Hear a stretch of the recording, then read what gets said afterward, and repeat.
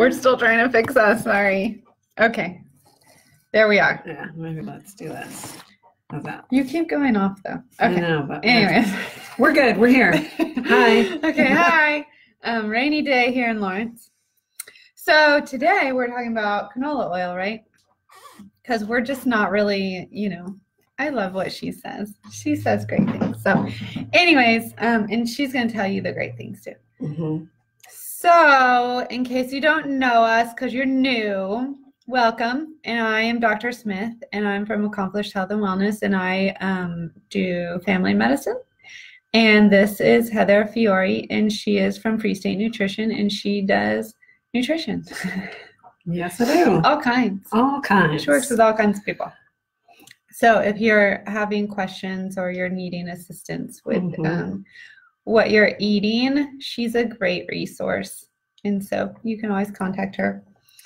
And if you aren't sure, you have a Facebook site that has all your information on it, right? Yep. Do you have a website? I have a website. What's your website? freestatenutrition.com. There you go. Yeah. All right. Tell so us now testimonials and yes, all the details about what I do, and then how to schedule a phone call. Can they like email or phone you? Yeah, either way. You, I mean? But there is like you can schedule a phone call so we can spend like some time. A little time. Yeah, just figuring out what you need and can I help you. There you go. Yeah. All right. So that and like that call, is that free? Free. That call's free, people. So there you go. Yeah. Okay, so today we're going to talk about canola oil because there's just like, is it good? Is it bad? So much drama. It is. It is with all these oils. Yes. Yes. And And so a lot of questions I'm about oil. still kind of up in the air about it. And so that's why we're going to talk about it. Yes. So canola oil. Yeah. Tell us a little bit about it. Where's it come from? Well, there's a plant, a canola plant. Really? Yeah. And that's where it comes from. It's not like, totally invented and It's not this foreign thing. manufactured. No, like it's a plant that grows just like any other. And then it gets processed into oil. And I think that's the problem. It's the processing. Yeah. It's Yes. because the processing, it's refined, bleached, and deodorized. I know. None of that sounds good. I know. Deodorized. Like when I was reading about this process, I was thinking that, they're deodorizing it. They're just spraying it with some secret. No, just kidding. Oh, yeah. No, totally. but it's funny that they have to do these things in order for us to eat it because it smells funny. And so in order for people to be okay with it, they deodorize it to take that smell away. Totally. And then they bleach it. And that doesn't sound good either. That doesn't sound good either. No. So, actually this process is what they do is they crush the plant material. And then they usually will use the seeds and they'll express the oil from it. And so that oil extraction technique they use is boiling it. But they do like a low boiling solvent, and the solvent is really where the problem comes in because they use hexane. Yeah. And then that hexane pulls the rest of the oil out. And so there's some in there. Right? Right. And hexane isn't so good for us. Hexane is not so good. In theory, it's trace amounts. It is, actually. It's trace amounts. I just watched a little video, actually. There's a video that I'm not sure it really helps their case, but there is a video you can watch of how this whole thing goes down. That's funny because I was reading and their justification kind of was funny to me, and I was like, yeah, I'm not really buying that justification, but okay. Yeah. So I actually was reading this article. I like to go to the Harvard University site, and they have a great blog on a ton of things. And so they did do one on canola oil. Yes. And so this, something that people should know is that this technique has been used since the 1930s to extract oil. So it's not like it's a new process. Not and they're experimental. constantly trying to make it better. Right. So that they're, the foods are more nutritional. Right? So, Yes. and the oils. So what they were saying was that, you said it's trace amounts. that there's no evidence that trace amounts actually really are dangerous to human consumption. Mm-hmm. My only thought is there's no evidence now. Right. No evidence doesn't mean that you're in the clear. Yeah, mm-hmm. Yeah. And so this has been established that refined vegetable oils contain 0.8 milligrams of residual hexane per kilogram of oil. That sounds like a lot of oil. A kilogram? A kilogram, yeah. So it actually is. Okay. So there, but here's the justification. Okay. The justification is that it's established that the amount of hexane ingested from all food sources is less than 2% of your daily intake from other sources like gas fumes. Mm-hmm. So you're breathing in more hexane with your gas fumes than you are eating it. So we're like just all wrong, and we're getting all riled up about canola oil, and we should probably be worried about gas fumes. Probably. Mm-hmm. Yeah. So anyways, what's so great about canola oil? Well, so it is great for a number of reasons. Monounsaturated fats. Right. Omega-3s. It's high in those, right? Yes. It's like 63%. Yeah, like monounsaturated. Higher than olive oil. Mm-hmm. Okay, which we know that olive oil is great. We all love olive oil. Yes, we're big fans of olive oil. Yep. But it's higher in monounsaturated, and then it also has omega-3 fatty acids. Yes. Which olive oil does not have. Yes. Do you know? I thought it was interesting when I was reading that it's kind of sad. So it does have up to about 11% of omega-3 in it. Yes. But it's kind of sad because when you start out before all the washing and refining, it's actually more like 20%. Is that right? Yeah. And then it goes down with all the washing process down into like 9 to 11%. But it still is there. Right. So right, and more than any other oil, right? Like there's some in soybean oil also. But I bet people who don't like canola oil don't like soybean oil either. Yeah, just guessing. We'll have to talk about that one day. Yeah. We probably should. Oh, yeah. So there's less saturated fat. It's very low in saturated fat. Yes. And then there's a higher burn point too. So like it's good for frying. Yes. If you're and that's actually why I use it. It's for the whole frying bit. Right. And because they do all this deodorizing business, it doesn't have a lot of flavor. So it's not going to like mess with your food. Like olive oil has a flavor. Yeah. And it changes your food. Yeah, it can enhance the food that you're making. Depends on what it is though. Sometimes it doesn't enhance it very nicely either. Yeah. Yeah. But sometimes it does. And sometimes it doesn't make a difference. Mm-hmm. So the other thing that I found interesting was that it also contains phytoesterols that decrease your absorption of cholesterol. Yeah. So that's another good thing. Yeah. And when you said low in saturated fat, it's only like 7% saturated fat. Mm-hmm. Right. So you got your omega-3s and you got your monounsaturated and you got the phytoesterols.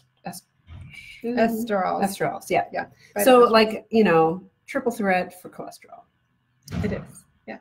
Mm-hmm. So, I mean, it's got some pros for sure. Yes. Yeah. And the cons are really that it's really the refining process. Mm-hmm. So refining and the bleaching and the yeah. Which it doesn't appeal to us when we know these things. We're like, I don't like that. That doesn't sound good. Doesn't sound you wouldn't like hearing how most of your food is made. Yeah, you're probably right. So the issue though with the refining process is the trans fat that it creates, because it does create some trans fats, and we can't be, we can't it does that. Yeah. We can't deny it. We can't. Yeah. So it does contain low levels of trans fats, and that's because of the deodorizing process, and that's the final step. And that's the final step. And that's a step to give it that bland taste and that like no smell. This was a justification for it. Just kind of a side note. cattle and sheep and cow's milk is like 2 to 5% natural trans fats. Mm-hmm. So they're, you know, you're already eating some. You are eating guess, some. Unless, I don't know. Unless, like, are you still eating it if you're getting the grass-fed beef and stuff? Because I don't know. I don't know either. But the other question is, like, is there something different about natural trans fats and, like, yes, that's another good question as well, which we don't really touch about. We don't really know. So during that deodorizing process, canola oil is actually subjected to temps greater than 200 degrees Celsius. And that's to remove some free fatty acids and phospholipids. Mm-hmm. And so during this time, there's a small amount of unsaturated fat, omega-6 and omega-3s that are transformed into trans fatty acids. So it actually does both of them, omega-3 and omega-6. Right. Yeah. And so here's just another side note. Mm-hmm. All right. So we already talked about the beef. Right. And the cattle and the milk and whatever. Yeah. So canola oil for trans fats is like 1.9 to 3.6%. Okay. But olive oil is 0.5. So there must be some also in there. See? Yeah. So it's in there. Yep. Yeah. Anyways, I don't know. Well, I mean, I think overall there's a lot of, you know, good things for heart health going on in canola oil. Yes. And I like to think that offsets the trans fat. Yes. The other thing is, I think there's a difference in where you're using it. Okay. So there's a lot of oxidative reactions that happen if you're using it for prolonged deep frying. So say like French fries at McDonald's. I bet they use vegetable oil or something they cheaper. They don't use canola oil. No, but if they did, but it's like those, you know, restaurants that are using them and they're using the same oil all day long. That creates a bigger problem than if you're like, okay, so my mom, she will take Crisco. It's like the worst thing ever. That's our face when we hear Crisco. Okay, so she takes Crisco and then she will make the fake French fries with the crinkle cut. And then I told you that story about my daughter, and she was like, how does she get crinkles in hers? Because they're fake. Yeah. So she'll take it and then she puts it back into the container and then she'll use it a couple more times.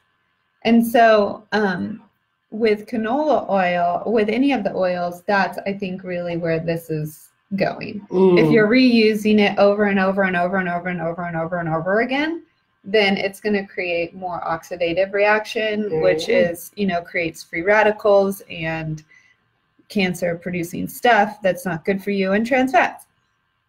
And so don't do that. Right. Are there a better, so say you wanted to use canola, because I'll say I use canola oil here and there. I use it to make French fries when I make real French fries, like from real potatoes that you cut up. Right. So I use it for that. And there is one that has olive oil in it, so it makes me feel better because I add a little olive oil in. And it actually doesn't taste any different. So I don't know. Maybe the olive oil is deodorized too. I don't know. But anyways, whatever. Good question. So when you're, so I don't use it that often. Right. You know, because I don't make French fries that often. I think that's the trick right there. Right? It's all about moderation. Moderation. We always go back to that. Blah, blah. But really. But if you're looking for something, say you're not using it that often and you're wanting to be health conscious about it and you're okay with using the canola oil because you've decided that it has some heart healthy stuff in it. And so you're okay with the little bitty trans fats. Is there a better way to get like a better kind of like canola oil? Yeah. Maybe? I mean, there's such a thing as like cold pressed. Okay. So then it doesn't have all this processing business. Right. I think it's really hard to find, and it's probably really expensive. Yeah. Well, that's what I was gonna say. Yeah, like I've never like only using it every so often. Right, and that's kind of the point. Is like you're only doing this once in a while. If you're doing a lot of deep frying, you might think, maybe I should cut back on deep frying. Like maybe that's not a great thing to do all the time. Yeah. So if you're doing it only every once in a while, and you're not like reusing your oil, then that's probably okay. It's probably perfectly fine. Okay. Yeah. And then like in general, like mix up your oils, because if you only use one kind of oil, what if we decide, hey, you know what, like all these things are healthy, but when you like use it so much, it can cause this. I mean, isn't that like every food? Yeah. If you overdo anything, it's not going to be good for you. Right. So just mix it up, variety in every food group and with your oils. Yeah, there you go. I like it. It's as simple as that. It really is that simple. And there's lots of oils out there. There are lots of oils. Avocado oil, peanut oil, coconut. Are we going there? Well, I mean, it serves a purpose, right? It gives a certain flavor that you might use, or you might use butter. Oh gosh, see, I love butter. I know you. And I like to put coconut oil on my skin. Yeah, see, it does serve. There's no saturated fat when you put it on your skin. See, serves a purpose. It's a great massage oil too. Oh yeah, definitely. So there you go. See, another purpose. I think it might be comedogenic though, meaning it creates acne. Oh, just so you know. That I don't know about. I think it is. So you might want to, if you use it for massage oil, maybe wipe it off afterwards. But yes. See, even then, simple solution. Still do it. Yeah. So really, what it comes down to is that the canola oil isn't all that bad. It's okay in moderation. In moderation. Do you use it? Yeah. Yeah, I do. What other oils do you use? Mostly olive oil and canola. But actually, no, that's not true. We have peanut oil, and then we have sesame oil. But I mean, those, are very specific purposes. Yeah. Okay, so there we go. It was a simple topic today. Yeah. I'm not sure what we have in the future for us. We have nothing on our list. Oh no, it's going to be a surprise topic. That we're going to brainstorm and come up with for next week. And if you have an idea, you can give us some. Help us out so we don't have to. Let us know what your questions are. Yeah. Okay. And hopefully you can bring some sunshine to us because we're tired of the rain. Please. Okay. So we have cooked our canola oil to death, and now we're going to put it to rest. And be okay eating it here and there, but not after 12 hours of use. And we will see you next week. Have a great day. Bye-bye.